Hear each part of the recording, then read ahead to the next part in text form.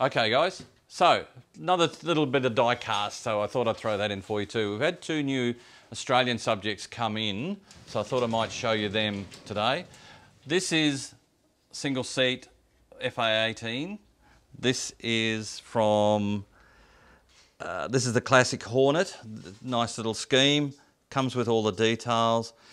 Just love all the tiger meat, tiger stripe type of schemes. I think this is 76 squadron, I think. So yeah, so quite nice. Lots of detail, highly visible markings. As I said, nice tail marking. So nice kit, the usual standard of HobbyMaster. They're doing lots of good pieces. We haven't put all the stuff on it, so it does come with quite a big weapons load. You do get a separate canopy if you want to have it open. Comes with a full undercarriage. So yeah, quite interesting. So it's a nice little kit. The other is a two-seat one. So this is the two-seater in another anniversary scheme. This is the flying first. This is the 100 years of one of the squadrons. So again, an Aussie one. Nice scheme on the back there. Shows all the different ones.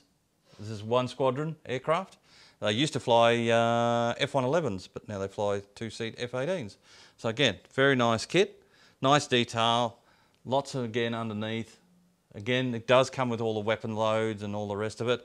So if you're looking to add a nice F-18 to your scheme or sit on the desk, you want something different, you've got a choice of two. So there's a single seat, two-seat, and both anniversary type aircraft. So there you go. Have a great day. Talk to you then. See ya.